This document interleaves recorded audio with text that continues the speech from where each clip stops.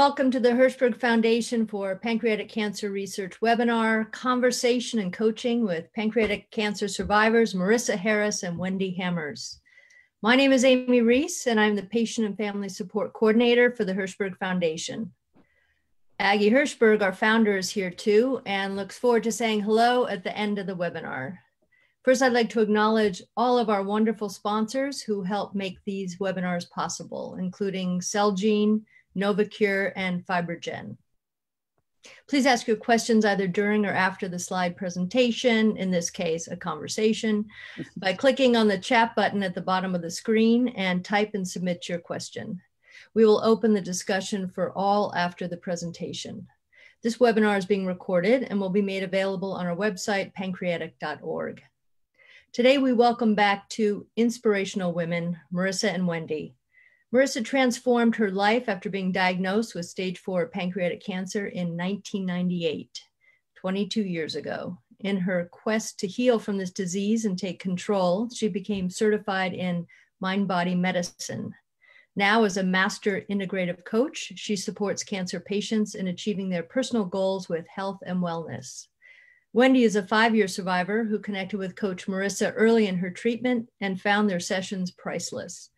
Wendy is a multi-hyphenate, actress, writer, speaker, storyteller, and more. I went on her website recently and smiled when I read, hey, Wendy Hammers here, audacious, curvaceous, alive, and well. That says it all. Both are busy, living extraordinary and full lives, yet give back to the community consistently. And we are so grateful to have them with us today on World Pancreatic Cancer Day 2020. Thank you, Marisa and Wendy. The floor is yours. So hello, everybody. I'm Marisa Harris, and I'm in New York City. It's cold and windy outside. So I'm a little hoarse. Say hi. I'm Wendy Hammers, and I'm not in a cold weather. I'm here in Mexico in the Sea of Cortez, and I'm bringing all the beautiful sunshine of our 90-degree weather here to all of you today. Yeah. So I may sound a little hoarse because right now I'm on Zoom doing sessions or on the phone pretty much 7 to 8 hours a day. I'm absolutely delighted to be here. And before I do an interview with Wendy so that she could share the highlights of her experience, the ups and downs and the lessons learned, just a little bit more and life coach. I had spent 2 decades in corporate America as head of human resources. And my claim to fame was taking organizations and individuals from a mediocre and even less than a mediocre position to number 1, either in the organization or number 1 worldwide. And then at the height of my career, I get diagnosed with stage 4 pancreatic cancer and told that there's nothing that can be done. And that if I'm really, really lucky, I have 9 months to live. And that diagnosis and prognosis just set in motion a chain of events that changed my whole way of looking at myself, at looking at others, at looking at the world. And not only did I decide to use this business success model and apply that had worked for organizations and individuals and apply it to this diagnosis, but I decided also to share it with people who sat in the chemotherapy room with me. And out of this emerged not only that I'm alive today, but also a career, an extraordinary coaching career where I've had the privilege of meeting the most wonderful people who, like me, faced a serious diagnosis of cancer. And so today I have the chance to reunite with an extraordinary woman who I coach, Wendy Hammers. So Wendy, let's go back in time. Let's go back even before you came, well, you didn't come to see me, before we were doing our sessions by phone, which was, I think the first session was September 14th, 2015. Mm-hmm. But even before that, you were a wife, you were a mother of a teenage girl that I think was just about to go off to college, right?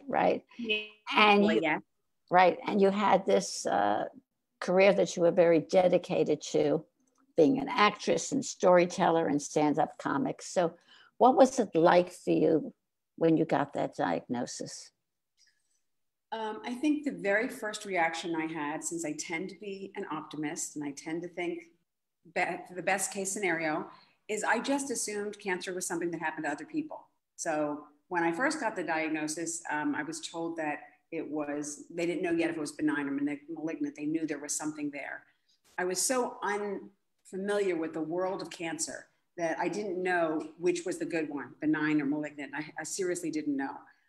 But I said, he said, we'll know in a week. And I really don't know what to tell you yet, but we'll find out. And I just assumed, this is something that happens to other people. So I guess my first reaction, in answer to your question, was some sort of denial. I didn't think it was possible for me to get cancer.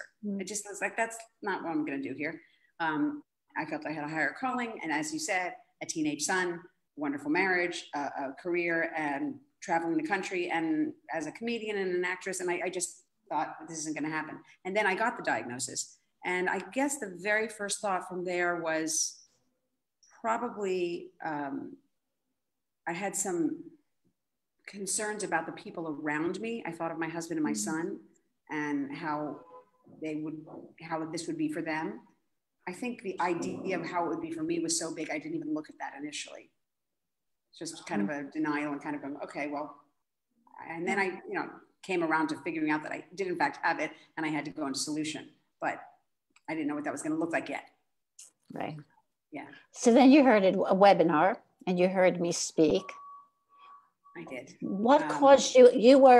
You called me immediately. You were the first person that called me, and a number of people called me, but you were the one who, not with easy circumstances, but you decided you were going to work with me and make that happen.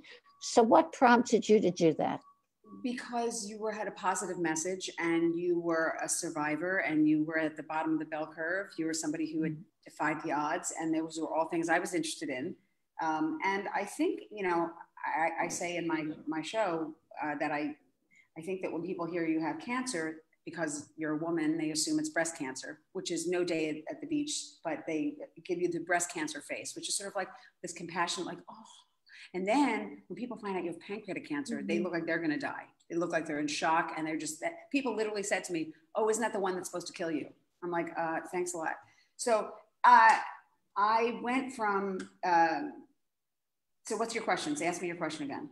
Let me make sure I answered. What prompted you to be that person who picked up the phone right away and called me?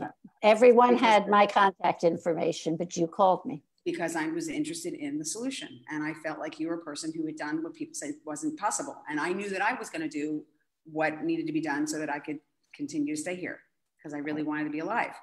And so I do remember reaching out to you, and I was so thrilled because first I looked at I think I went to your website, and then I saw your phone number, and I was going to email you. And I thought, you know what? This woman just reached out across the airwaves, much like you and I are doing today in this symposium. And I wanted you to know how much you touched my heart and how grateful I was that there was somebody on the other end. And so I said, hi, I just left this message on what I thought was maybe even your home machine. I wasn't sure where I called. I said, hi, listen, I just want you to know, I do a lot of speaking in my life, and you put things out in the world and you don't know where it lands. And I want you to know you were received 3,000 miles away. I'm in LA, you're in New York, and you touched my heart, and I'm just so grateful. And then you called me back. And then you said you would work with me on the phone for an hour. And I just couldn't believe your generosity. I was blown away. And I took you up on that as well. Because again, I wanted to go towards the solution. And I have more to say about that, we'll continue that. But I was one very specific thing about when I got sick and people said, what do you need?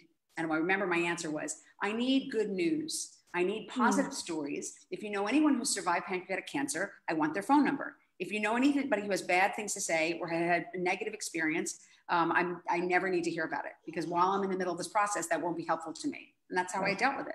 Right. And, and I just want to say for everyone listening, Wendy did not get these questions. She didn't know what I was going to ask, because I wanted this to be authentic and very real in this moment. So we spoke about that. I asked you about forming a team, a team of believers. And you said to me, well, what does that mean? And I said, well, it means, you know, having people and being the CEO of this, that you're in charge of this, being very clear that if you're going to be on my team, you have to believe that I will and I can get well again. So just share it. And that's not so easy because you asked me the question more than once. You asked me and then I answered it. And then you said, no, I want you to really answer it. Like really be sure you feel this way. I said, no, I'm committed to getting better.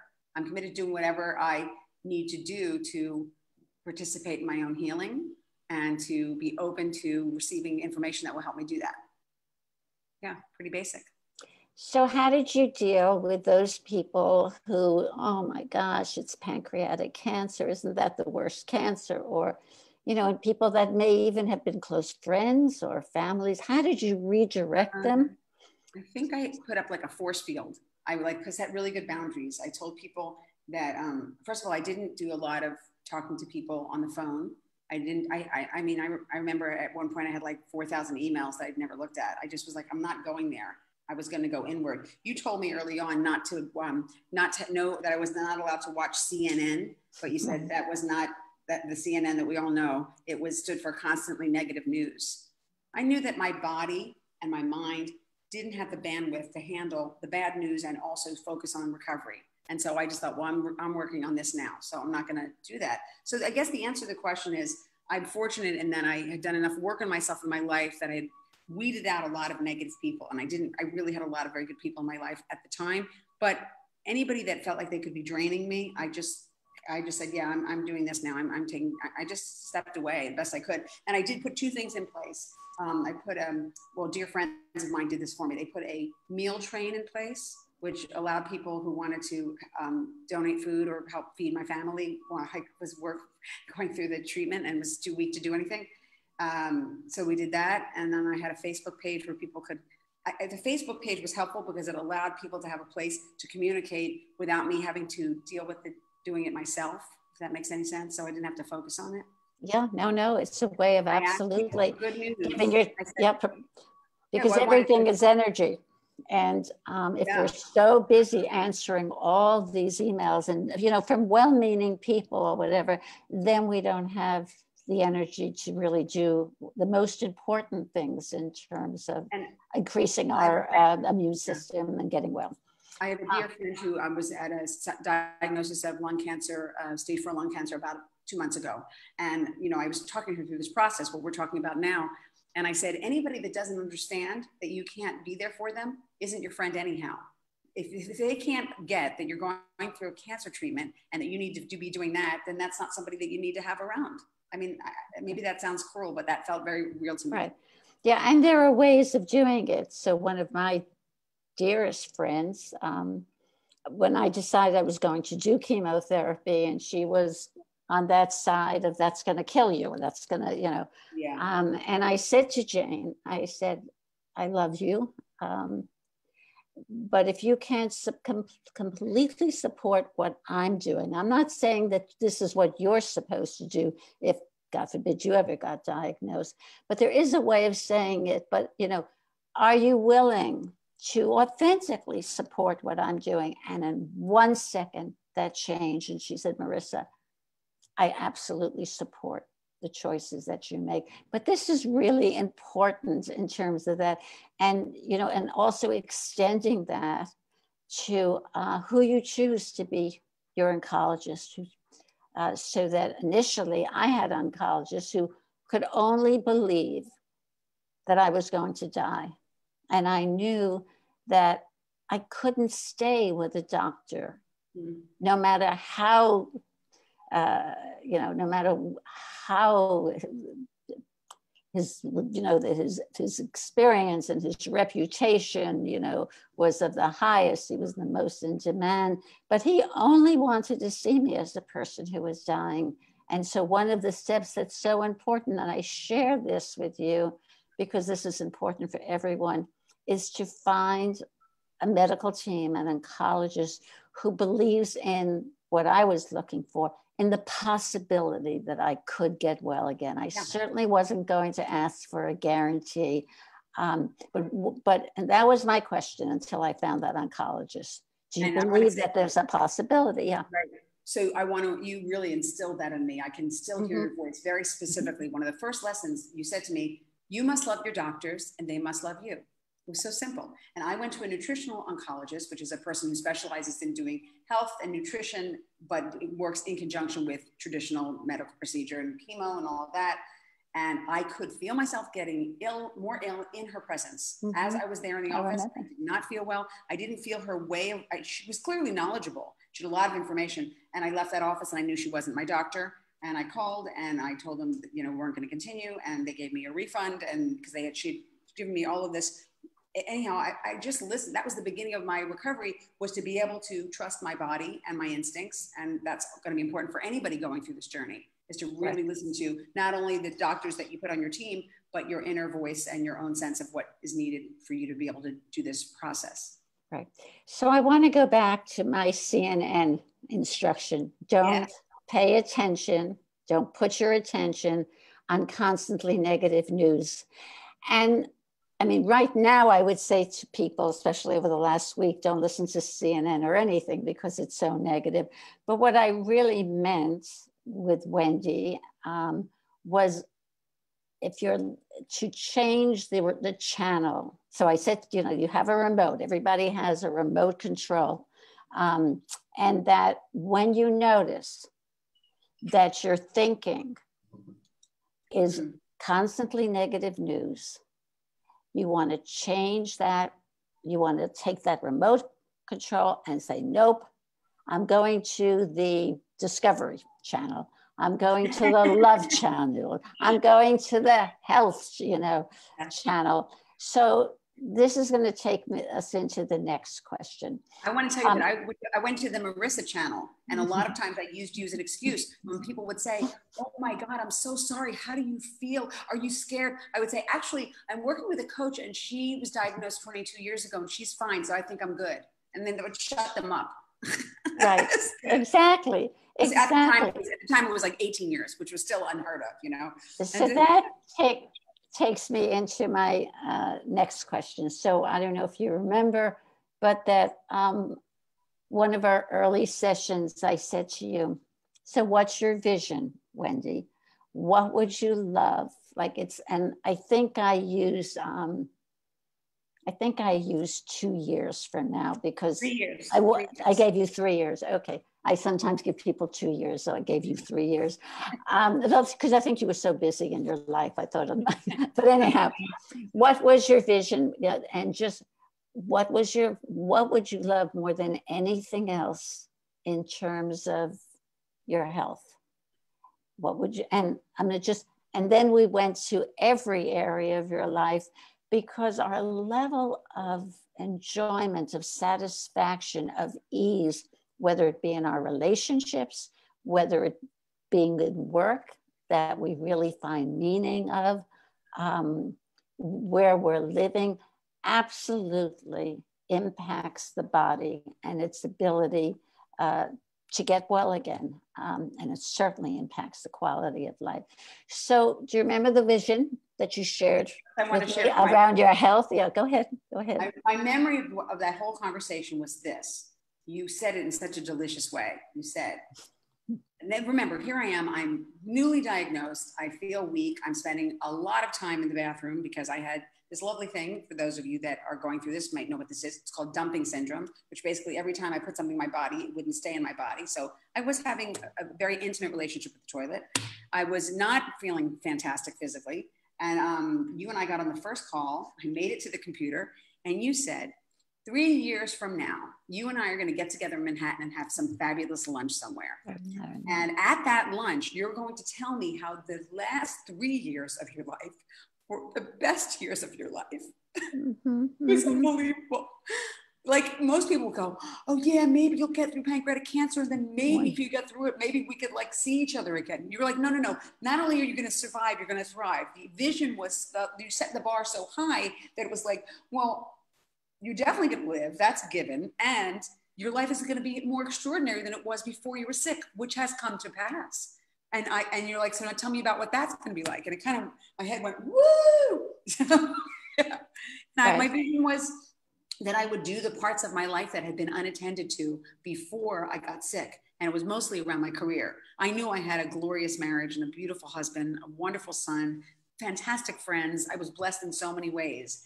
And yet I thought, well, why would I get sick? I'm doing a lot of the things that people usually say, if you do these things, you won't get sick. Or these are the things that people learn. When they get cancer, they go, oh, now I'm going to enjoy my life and smell the roses and tell people that I care about, that I love them. I was already doing all of that. So I'm like, well, why did I get sick? What do I have to look at? And I thought, well, I'm not attending to my career. I have a vision of what I want to do with my work as an actor. And I feel like I haven't even started that. I put that on hold for 30 years of my life.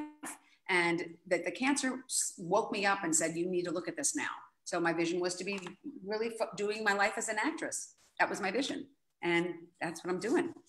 Right. But So cancer woke me up. It was like a big, let me just say, cancer, COVID, and many things we go through in life are pause buttons, forced pauses that make us or give us the opportunity to look and say, what do we want to look different after this? Right. So it's not about returning to the old life, but building a new life moving forward. Yeah, so I said to you, when I got diagnosed, I decided that pancreatic cancer was going to be my permission slip to live the life that I always longed to live.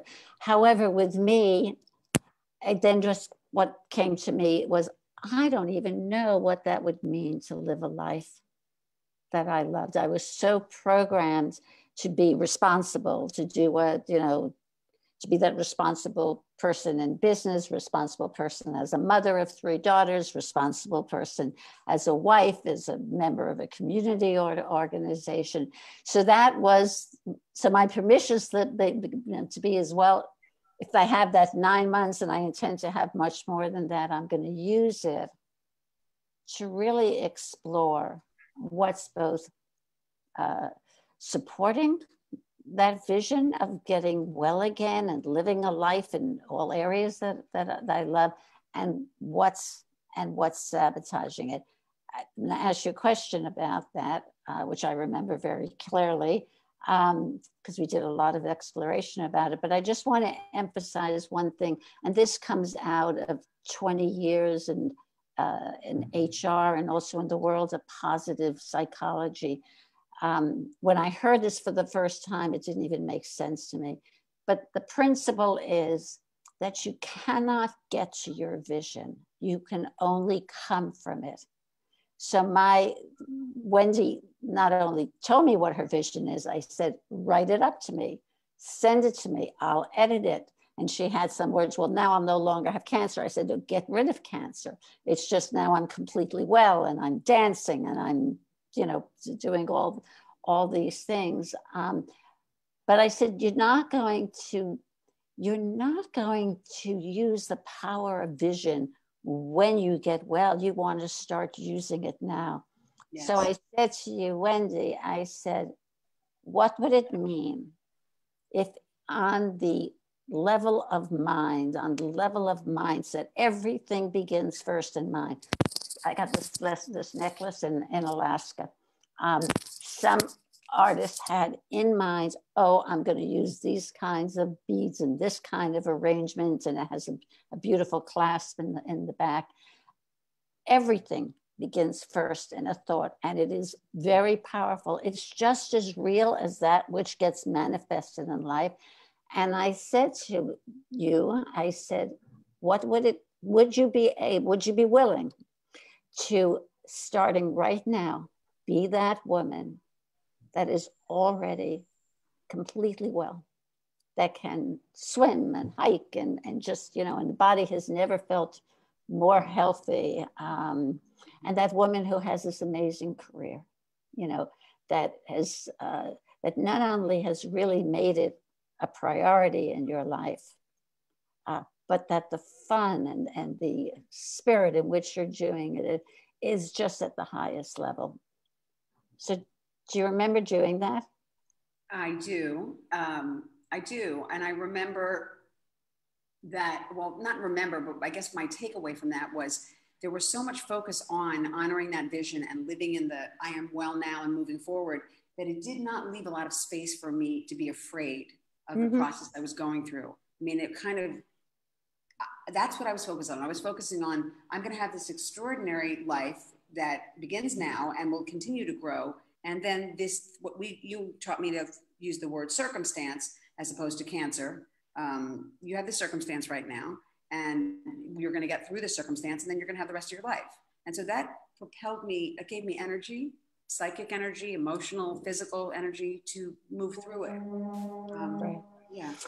So going back to the CNN, the constantly negative news, I mean, you know, the diagnosis of cancer is because they're seeing something in the body. And also we know that without this body, you know, I mean, without this, when I say body, I mean, you know, from the head all the way down, if that all is gone, it's really hard to have, is it possible actually, to have a great life. So you need to really honor and take care of the body.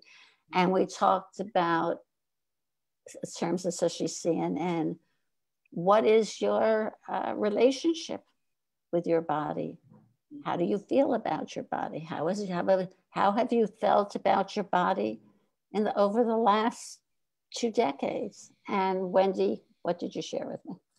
I shared with you that my body, as much as I have wanted to love it, had been a challenge for me for much of my life. So I had struggled with my weight, like many women and many American women do. I had a big challenge with my body for most of my life. Not when I was a young child, but from the time I was in high school.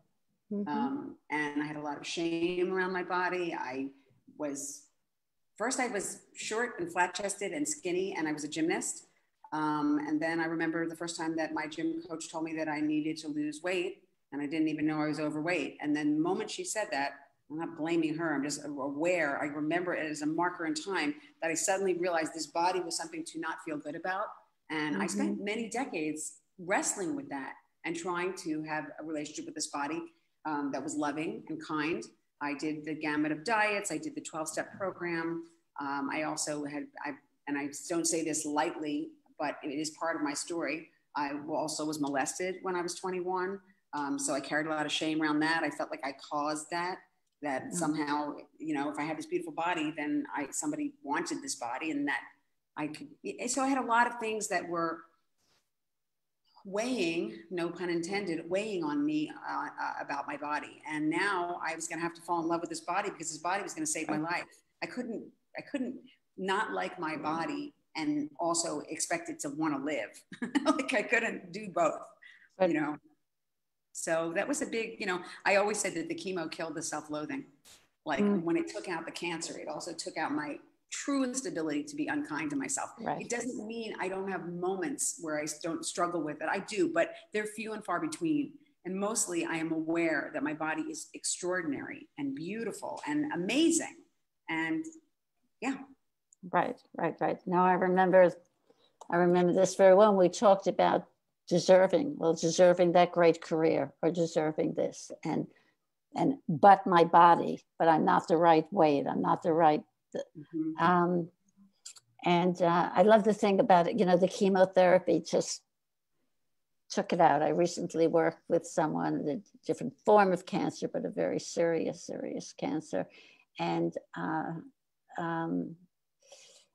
well, it was kidney cancer it had metastasized. But anyway, the kidney was just, they needed to get that kidney out because it was just not functioning anymore. And also poisons were coming out of that. And I said to her, I said, well, what if when they take that, because she, not unusual for women, had this, this almost self-loathing about her body. And I said, well, what if when they took that kidney out, all the loathing, all the messages that you've been getting went with that? And she said, okay, I'll do that. And does it mean that it never comes up again? But then she just remembers, like for you, that went with the chemotherapy. For her, it was that went with the kidney. So we'll all have those things again.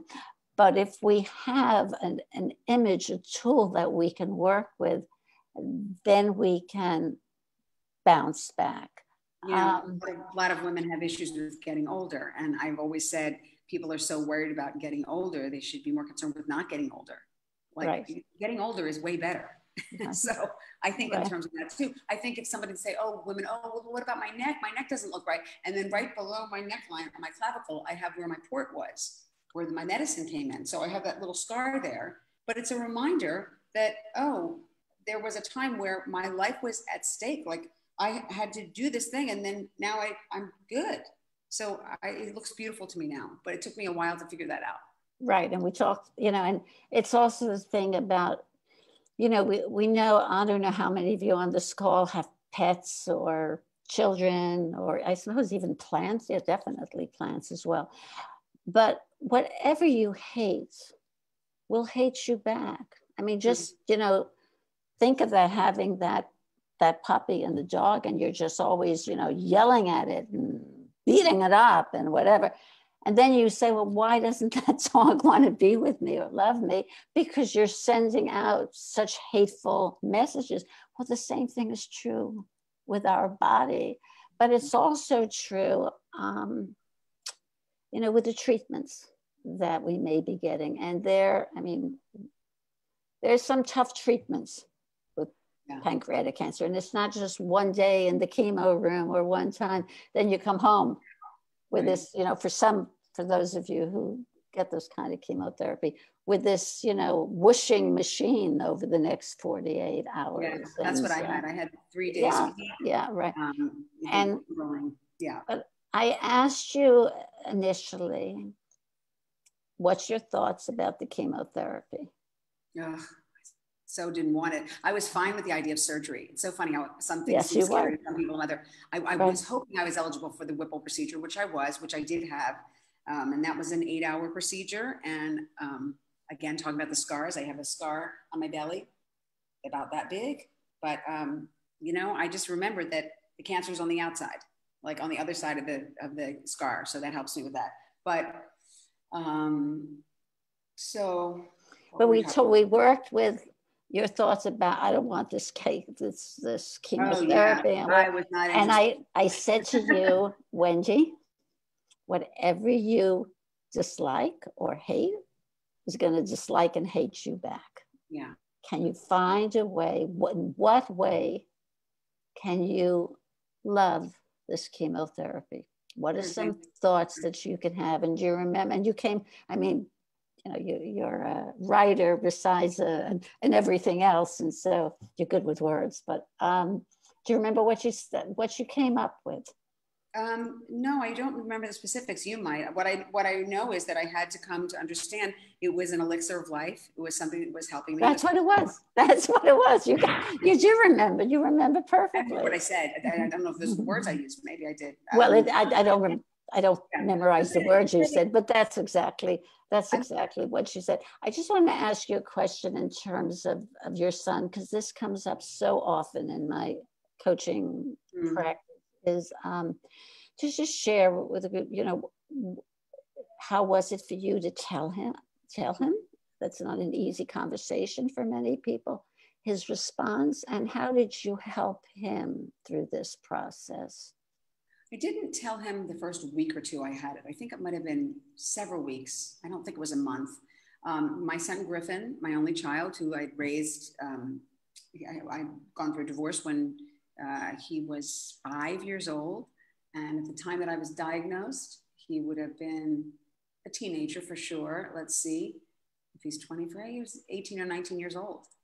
He was about to go off to college, I think. Yeah, no, he was in his first year of college. He was young. He was a freshman. when we talked earlier in this call about, creating a team and surrounding yourself with a team of people that were on the same page with you, which is the page of this is going to be a circumstance that's going to be temporary, and that I'm going to get through this and come out the other side and have the rest of my glorious life on the other side of it.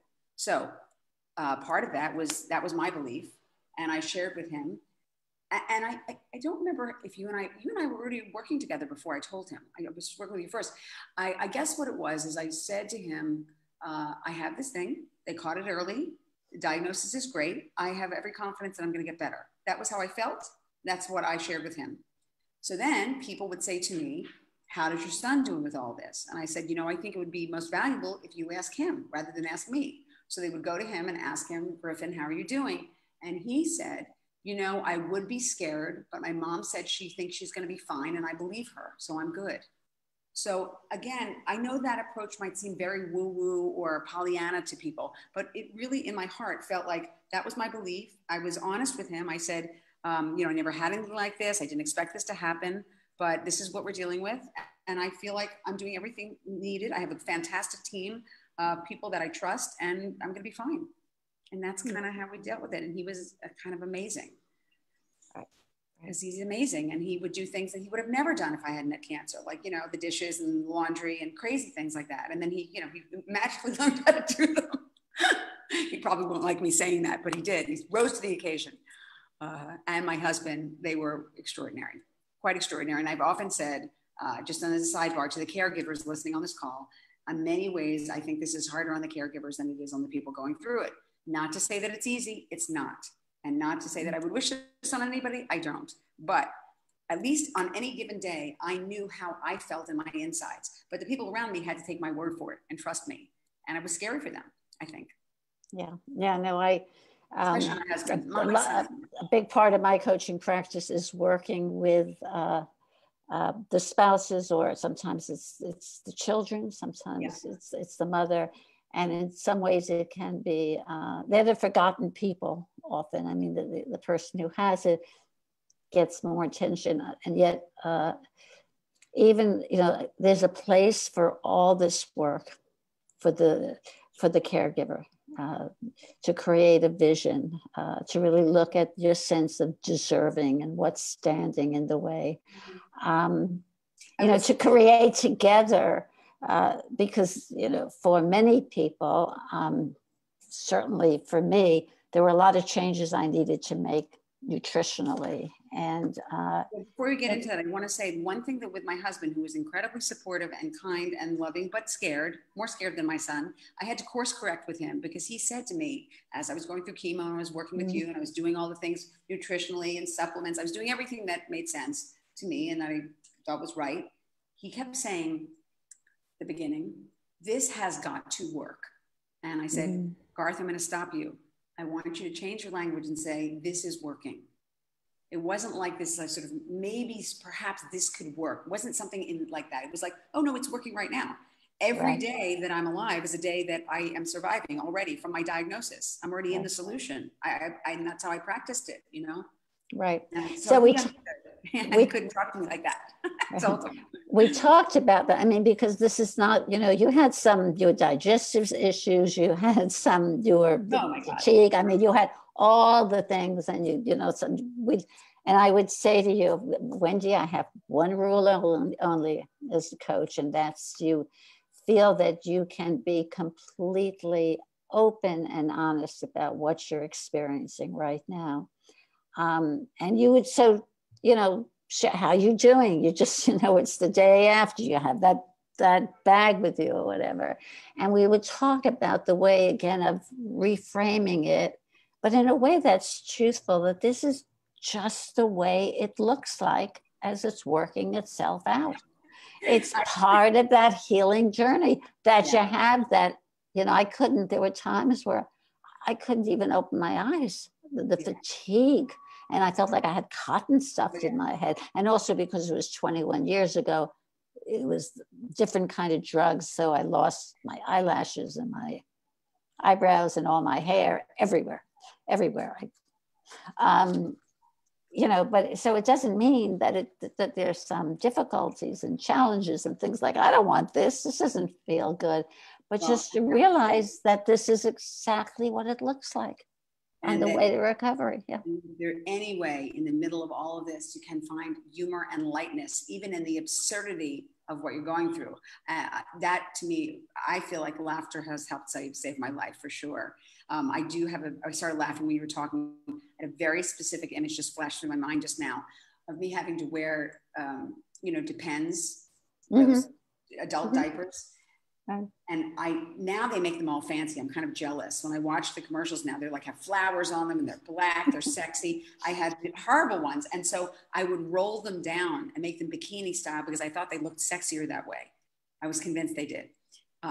So that was what I did. That was my, I think also through the entire process, as you feel your pieces of yourself and your humanity are being ripped from you, have to find ways. Certainly I had to find ways to restore my own humanity and sense of myself as a woman and as a person. So if it made me feel good to put on a pretty scarf when I went to chemo, or wear a ball gown as I did, or whatever I did that got me through it, because it made me feel like the part of me that I was wanting to restore, then I would do that. Absolutely. And you were just a great model and inspiration for using, I call these character strengths. It's from my world of my graduate work in positive psychology. So humor is a character strength, and it absolutely increases, the quality of our life, but not only for yourself, but also, for others, unless it's like inappropriate, like, don't be so funny if someone is really in terrible grief, and just be there with them. But for the most part, not only does it increase the quality of our life, but it has an enormous effect on our immune system and the chemicals that we bring out. And we talked about those character strengths like humor and positivity, and your love of beauty and dressing in a way that regardless that you felt full of life by what you wore. So I'm going to ask you a last question before we open it up to questions. So Wendy, I hope this question is not too complex, but it's to the Wendy that's 5 years out from this diagnosis. What suggestions or advice, how would you talk to the Wendy and to people who may be still in the process of getting treatments or may have been recently diagnosed? What would you say to them that you would love to share because you think it would really be helpful and would have been helpful and would have been helpful to you when you first got diagnosed? I think what I said earlier, that people survive this, and to assume that you're one of the ones that's going to do that. If it is your goal to live and thrive, then to assume that position, assume the stance of wellness. That's what I would call it. Now, does that mean you're going to live for 20 years, 30 years, 12 minutes? I have no idea. But I don't think thinking that way can hurt you at all. And I only believe it can help you. Beautiful. So that's what I would say. And you can always worry later. I would say worry later rather than today. How are you right this minute? Going through COVID, even I say to a lot of people, how are you this minute? How are you this hour? Because things change. So just to stay as present as you can with yourself in this moment. Surround yourself with the best people you can, and don't worry about insulting or hurting anybody's feelings as you go through this process by not including them, because this is your chance to, I hate this word, I rarely use it, but to fight for your life. So it's your life, it's the only one you have, and you want to keep it vibrant as long as you can. So do all that you can to create that environment. So Wendy, I just want to thank you from the bottom of my heart for making that call and for choosing me to be your guide on that extraordinary journey of getting well again. And I just love that this is full circle, that I found you on a webinar and here we are on a webinar together. This is, I mean, right. This is like, This is like you know, go to study guitar with a master guitar teacher, and then you get to perform with them. That's what this feels like to me. Like I would get to hang out like this. It's amazing. And we're doing it on World Pancreatic Day. So how? Yeah, National Royal Right. Pancreatic Queen Bees. Yeah. Okay. So Amy, I'm going to turn it back to you and as far as questions. First of all, thank you both so much for opening up, being so personal and intimate with your experiences. I know how much it's going to help others to hear, and I've consistently started writing down wonderful things and that you shared that's applicable to any of us, really. We did get some questions in advance. So Mine, I don't know if you want to ask them yourself or if you'd prefer okay. One question that she starts with, hello, lovely ladies, is what are strict diet no-nos that you're able to stick to going forward? Great question. So I would first of all get rid of the word strict no-nos and ask yourself and start with let's always start with positivity. The winningest coaches in sports, they say, okay, let's review what happened today and let's look at what we've done right and what we can do more of.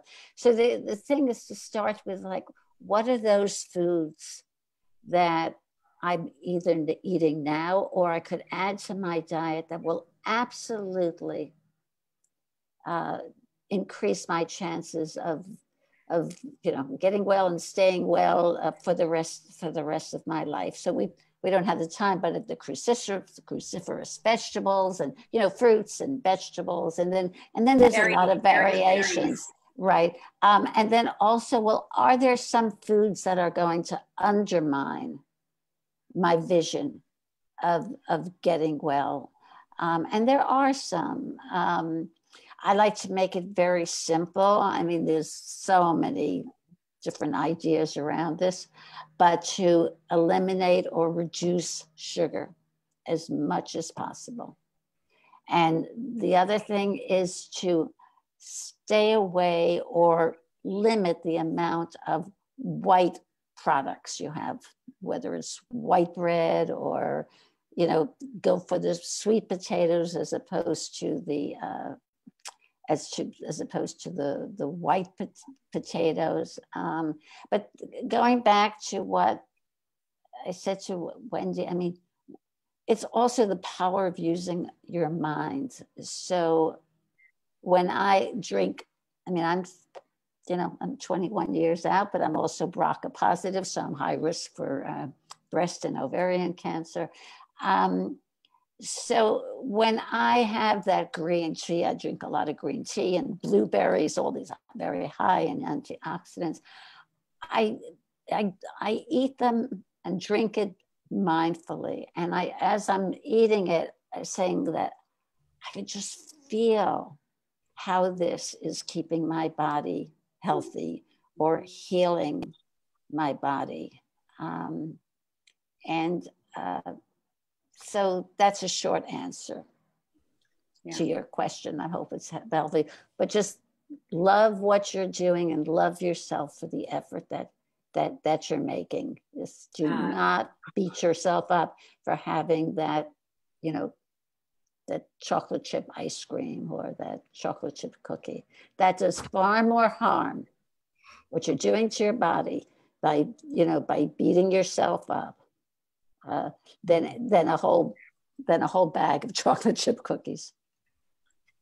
I agree. I wanted to say that I had to be open to a new way of eating when I got sick, because I had a very healthy diet and included a lot of raw vegetables, like a lot of salads. I live in California, and fresh salads at least twice a day. And initially, my body wasn't able to digest those kinds of foods. Mm-hmm. So it had to become cooked vegetables. It had become soups, a lot of organic eggs, high quality protein. I was told, and I really adhered to this, that in order to counter effect the negative parts of the toxicity of the chemo, I needed a fair amount of clean animal protein to help support my system. 70 grams a day was what I was told. So that was a lot of eggs. I did that a lot. Then a lot of times I didn't have an appetite because of the chemo. And my friends were always like my dealers, and they were always trying to convince me to drink smoothies. And I didn't really do well with eating cold things. It hurt because of and a lot of you may experience this, that certain things hurt your teeth because it's too cold because of the chemo. So it's a constant game of self-love with your food on a daily and hourly and meal to meal basis. And I love what you just said, Marisa, about, eating it mindfully. I'm taking this in because this is helping me get stronger. This is fuel to continue to grow my body's strength back. And I thought about it that way. And I still think about it that way. Right. Right. And a second question, how do you pick yourself up from the dark place of when or if it creeps up on you again? So you should go to my website, www.marisaharris.com, because not all, but the majority of the people I work with, like me, at times had had dark times, and fear, doubt, and worry came in. So the most important thing is to not make it wrong. Not, we live in this world that we're supposed, positivity absolutely engages our energy and helps us move forward. But there's also a place for, the word negativity, for fear and doubt and worry. We're human, and it's a place for learning. To just examine, like when you're in that dark place, to really have a conversation with it and to allow that fearful or dark part of yourself and give it a name other than its own. So for me, it was, my mother-in-law, Fanny, so was my mother, was a constant worrier and had lots of fears. So I would call that part of me Fearful Fanny. And I would allow her to tell me every single thing that she was afraid of. And ultimately, she'd even get to that sentence that I didn't want to say, that I'm afraid I'm going to die, that this is not going to get better. And just, the way you would if your puppy was hurting or your child was hurting or your best friend, you don't want to say to them, don't feel that way. That's not going to make it go away. So when you're in that dark place, call someone who will just love you and console you and just say, oh, you're going through a tough time. This is not easy. And just allow her to get it out. Best thing to do is even have her, you write down everything that part of you is afraid of. And then when you're ready, you bring in what I call her Faithful Fiona, who just, says, hey, we've been through challenging times, and we've, and what you're grateful for, what's the good that's come out of this. Maybe you're just being able to, I know this was true with Wendy and so many others, to just really let go of a lot of that stuff that, you were sort of making yourself feel like you should be doing this and you should be feeling that. And somehow when we get this diagnosis, we're able to let some of those things go.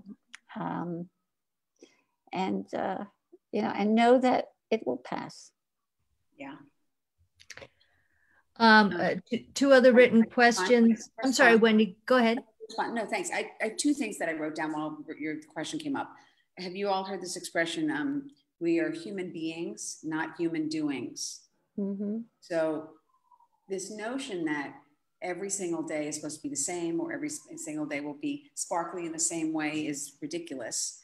And I had to learn this as an artist and as an entrepreneur, but I think it totally applies when it comes to dealing with cancer or any kind of challenging situation, that it is not appropriate for me to think that I should have the same level of energy and intensity and accomplishment in any given day. There was a real rhythm to the chemo process. And there were 3 days of medicine, 3 days that I go in the rabbit hole, and then I come back to life. And then I'd have a week to recover, and then we do the whole process again. So I had to allow for that. The other thing I want to say is that I would self-talk to the littlest part of myself, what I call little Wendy.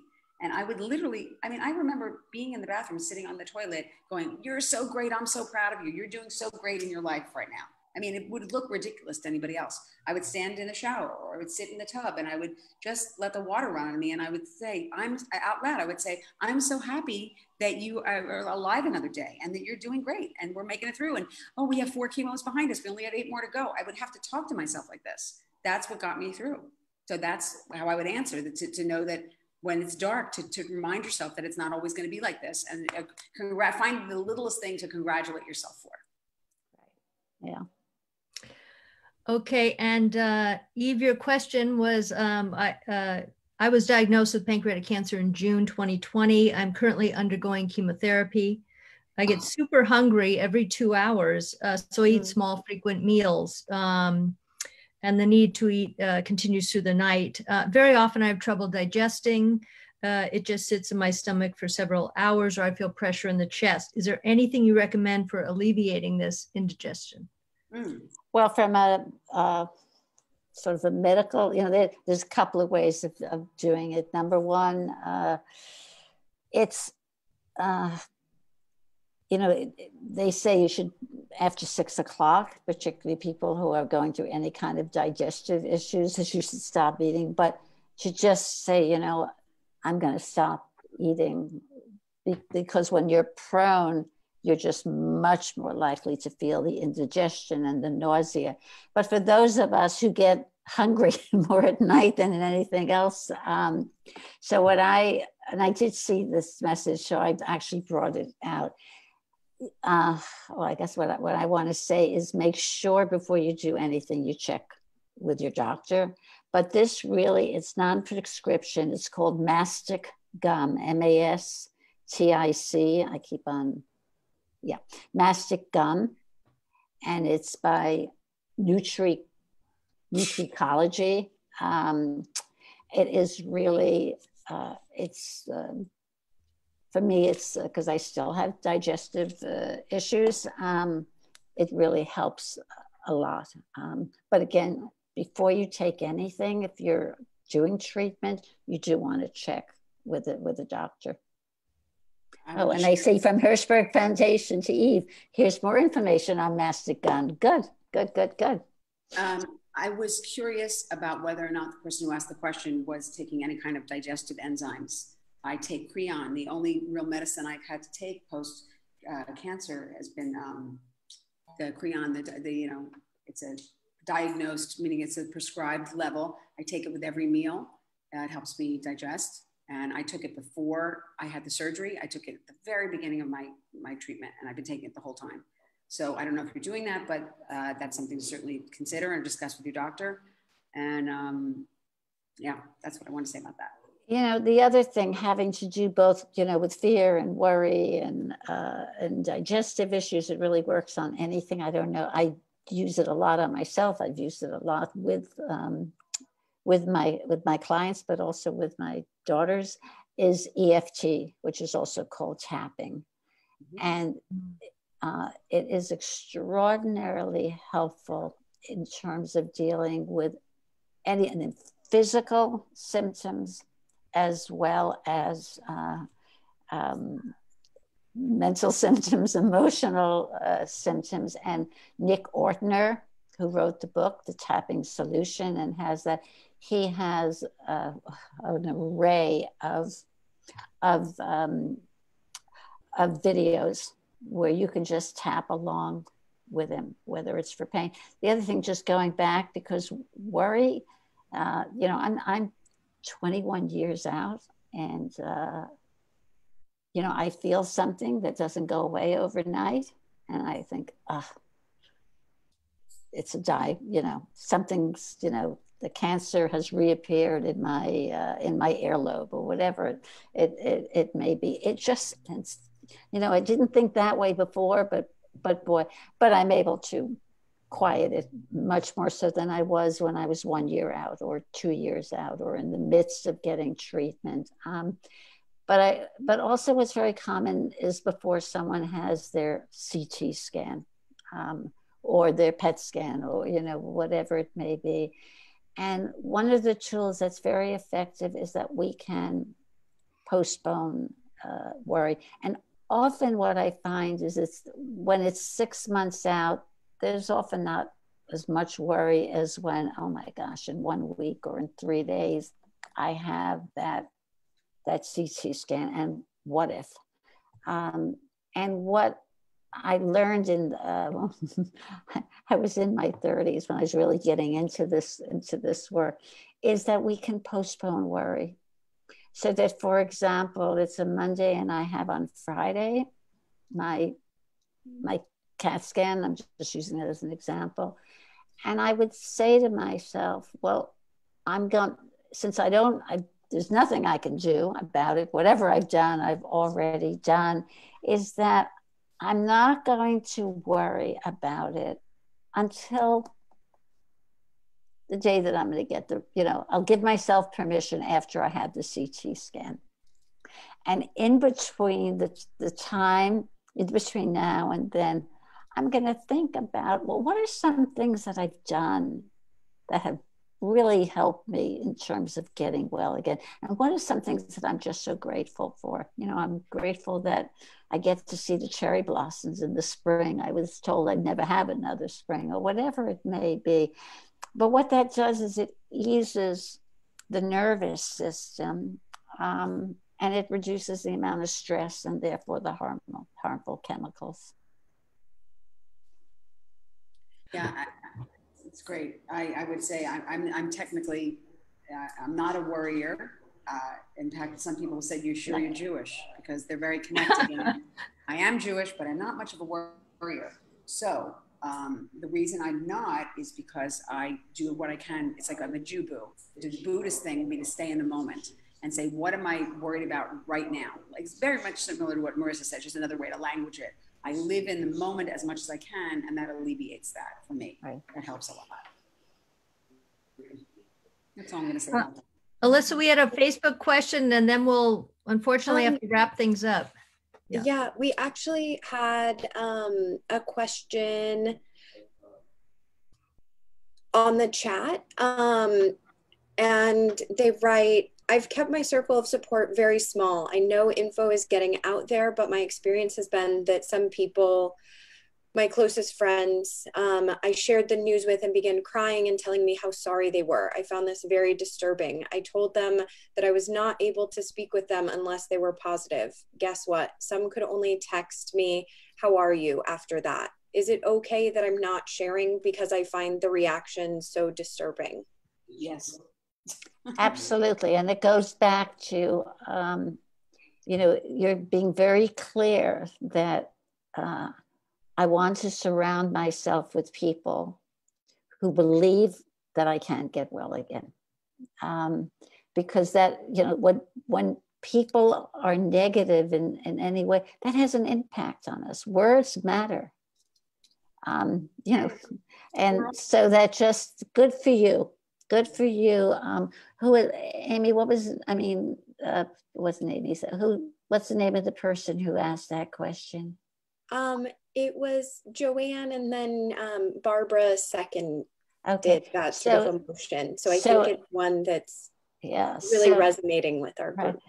So that, beyond this diagnosis, but of course this is a fertile ground to practice it in, someone who really feels that they love their life and that they're true to who they're being, and that goes along with it, is someone who speaks up for their values and for what they want, and in a, not in a yelling way, but this is what serves me right now, and this is, and just to let these people know that right now at this time, you want people in your life who can share in that belief that you're doing well and that you will continue to do well.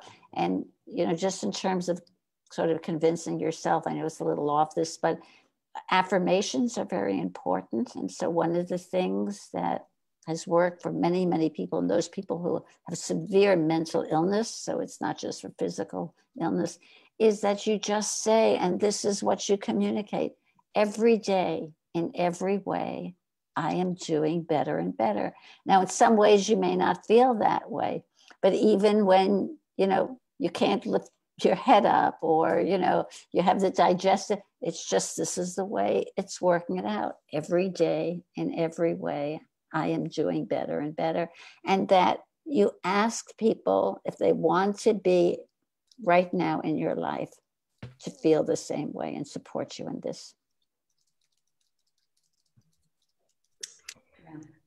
If we can just real quickly answer Karen's question, and then Aggie will wind things up. I'm curious, how long off did you have follow-up CT scans? Okay, I don't think they would do this today, but for the first couple of years, it was every 8 weeks. And I don't know what would have changed so much, but they said it's fast growing. And then it was for years, like every 4 months, until about, talk about having a voice.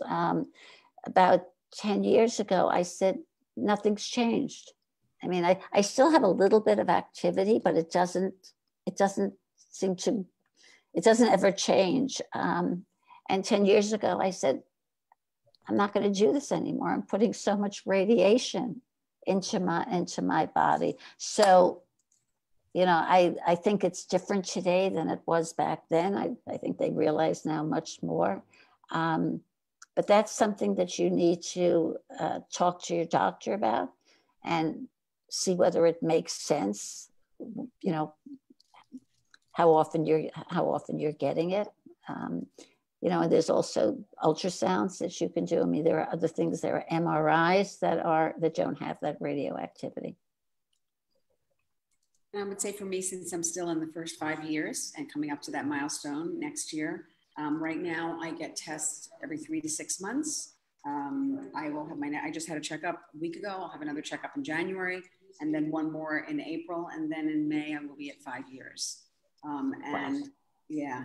And I do practice this notion of I'm doing this because it's helpful. And meaning if I couldn't wrap my brain around the idea that it was positive, I wouldn't do it, if that makes any sense. So, but the main thing is if you have doctors that you trust, then you can have a real dialogue with them. You should never be afraid to talk to your doctor and ask questions, or if you think you're a pain in the butt, then you're not with the right people. That's how I feel. You got to be willing to really partner with them on your recovery. Aggie?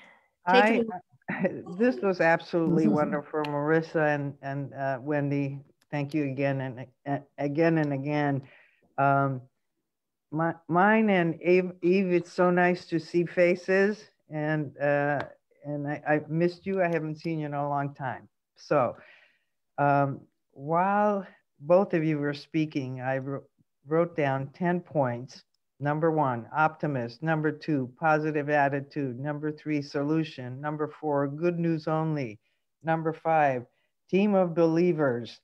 6, committed to feeling better. 7, permission to have a life, to have my best life. And I don't know which one of you said this. Say to yourself, this is working. I'm working with the solution. How did I do? Good summary?